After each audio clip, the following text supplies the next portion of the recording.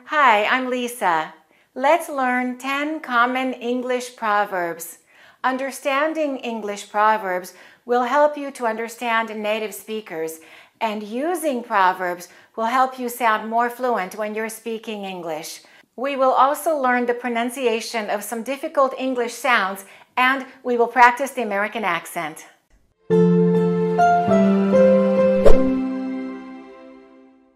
What are proverbs? Proverbs are short sentences that generally contain wisdom or advice or some kind of warning, expressions that teach us something. Often we remember our grandparents using proverbs, and proverbs get passed down through generations. These are wise words of advice about how to live our lives. I will teach you 10 English proverbs that all native speakers know and use. Why should you learn English proverbs? Understanding the proverbs of a specific culture will help you to understand how the people in that culture think and how they view the world and what their values are. Also, knowing proverbs will help you to understand native speakers better. Native speakers use proverbs regularly. The first proverb is, "Don't count your chickens before they hatch." And to hatch means to come out of an egg. And I think that one is pretty logical. You probably know what that means, right? It means don't make a plan to do something until something happens, because we don't know for sure that it's going to happen. Wait until you have something, and then you can plan what to do next. What's interesting to me about proverbs is that other languages have a similar proverb that means the same thing. For example, there's the same proverb in French, but it doesn't talk about chicken and hatching eggs. It talks about a bear and the bear skin. In France, they say, "Don't sell the bear skin before killing the bear." It means the same thing. Is there a similar proverb in your language? Let me know in the comments below. I find that so interesting that we have similar proverbs, but they're expressed using different examples. Let's use this proverb in a sentence. I will buy a new car when I get the bonus money next month. Don't count your chickens until they hatch. You don't know for sure that you're going to get the money. The next proverb is, actions speak louder than words. First, let's pronounce word correctly. That's a difficult word to say. The W and the O sounds can be difficult to pronounce. We don't say ward, we say word. Don't round your lips for the O. It's not O, it's The sound changes. Let's say that. Words. Words. Now let's say the whole proverb. Actions speak louder than words. And you notice how I connected the two S's? I didn't say actions speak. I combined them and it sounded almost like singular. Actions speak. Let's say that again. Actions speak louder than words. And that means what you do is more important than what you say. Don't tell me you're going to do it. Don't talk about it. Do it. I promise I will finish it by Friday. That's what you said last week. Actions speak louder than words. The next expression is, the early bird gets the worm. With the previous proverb, I taught you how to pronounce the word word. This expression has 3 words that have exactly the same sound. Early. We don't say early. It's early, bird, worm. So the words word and worm are pronounced almost the same, only the last letter is different. Let's say those 3 words again with the sound. Early, bird, worm. And now let's say the proverb. The early bird gets the worm.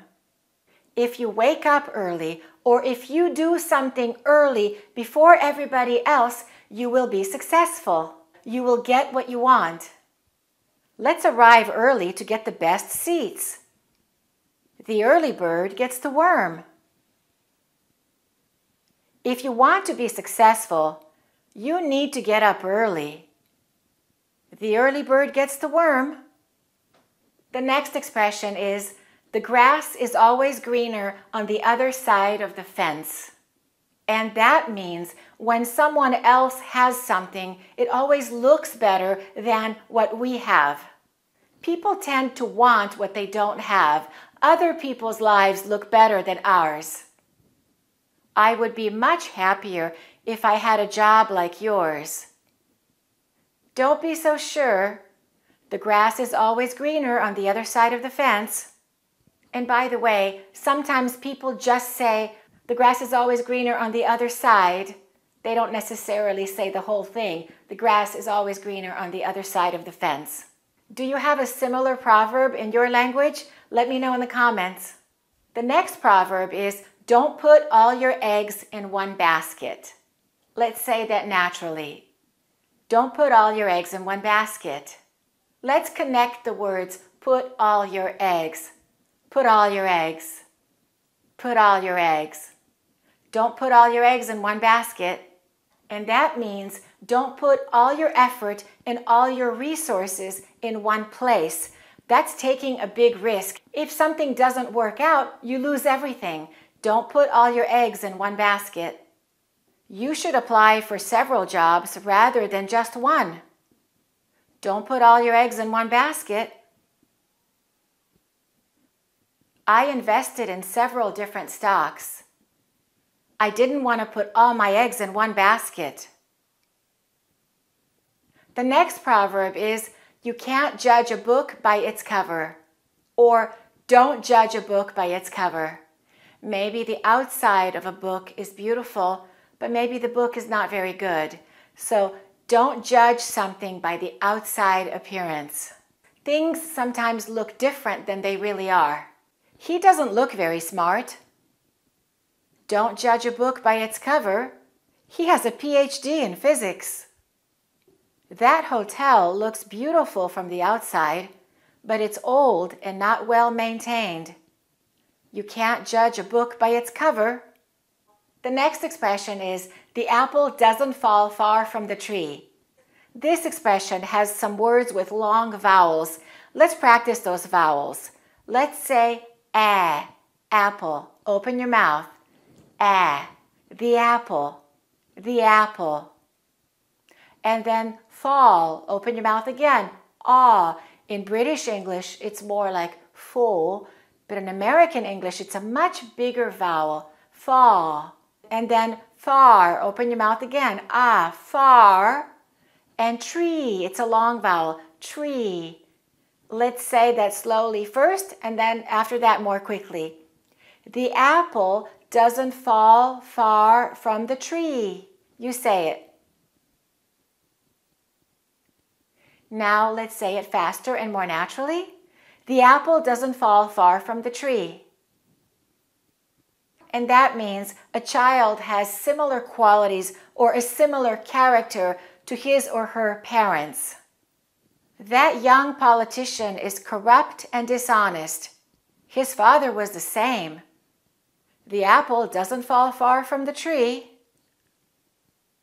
You are as talented as your father. The apple doesn't fall far from the tree. Usually this expression is used in a negative way, but sometimes it's used in a positive way too. The next expression is, a leopard doesn't change its spots. And pay attention to the way I pronounced leopard. That E-O, we don't say leopard, we say leopard. Leopard. A leopard doesn't change its spots. We also say a tiger doesn't change its stripes. A leopard has spots, but a tiger has stripes. What does that mean? A leopard doesn't change its spots. It means a person's character doesn't change. If they are a bad person, maybe they will pretend to be a good person, but they're still bad because a leopard doesn't change its spots. Their true nature doesn't change. He apologized for lying to me. Be careful, I wouldn't trust him again. A leopard doesn't change its spots. The next expression is strike while the iron is hot. Let's look at the pronunciation of the word iron. That's a commonly mispronounced word. A lot of my students say something like this, iron. That O should be reduced. It sounds like this, I-earn, iron. Let's say that quickly, iron. We iron our clothes, or iron is a kind of metal. Let's say the proverb again, strike while the iron is hot. And that means you should take advantage of a good opportunity or a good situation while you can before it changes. You need to take action now. Don't wait. We need to strike while the iron is hot and invest in that stock. The value will soon increase. And the next one is, don't bite the hand that feeds you. And that means if someone is paying you or helping you, you must be careful not to make them angry or not to hurt them. Don't say anything bad about them. I want to tell my boss why I'm so angry. Be careful. Don't bite the hand that feeds you. Try to use these proverbs in different situations when you're speaking English. And if you haven't subscribed to this channel, make sure that you do and click on the notification bell so that you can get notified when I post my next video. Thanks for watching and keep practicing your English. To learn all of the rules for a good American accent, you can buy my online video courses at AccurateEnglish.com.